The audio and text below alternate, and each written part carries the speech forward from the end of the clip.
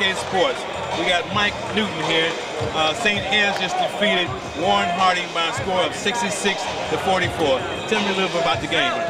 The game got a little ugly at times. You know, we had a lot of turnovers, something that we need to correct down the stretch. But I mean, overall, we played good. Like we said, if we can only control two things: playing hard and attitude. I mean, that's what we did. I've noticed y'all don't make very many mistakes, do y'all? You know, like a lot of teams compare us to like a college-based team because the way that coaches not give them a lot of credit. Like through practice is harder than the game. Like we go hard, man, blood, sweat, and tears. So I mean, it makes the game a lot easier. I want to ask you, what do y'all work on practice? Man, everything, man. Defense, we got so many different defensive schemes. Then our offense, like we can switch it up, like we're a running team, but we can also slow it down, as you seen in the game earlier when we got a big lead. We know how to hold the big lead. So I mean, we practice everything. Okay. These last 2 days of practice, how was it?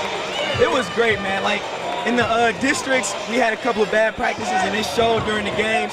But over the course of this regional, the past 2 games, we played real well because we had hard and good practices. We didn't make that many mistakes in practices, and we got after ourselves. So I noticed in the Shaker Heights game, it was real close, and y'all pulled out the last couple of minutes. This game here was like a blowout from the beginning. Tell me how y'all did it.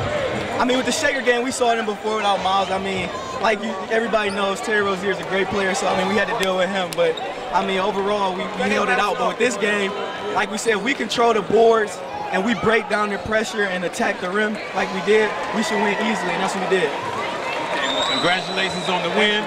Good luck in Columbus. Don't forget, we'll be back to Cleveland, baby. Back to Cleveland. It's been Rick Fields for Cascade Sports. You can get this on CascadeSports.tv.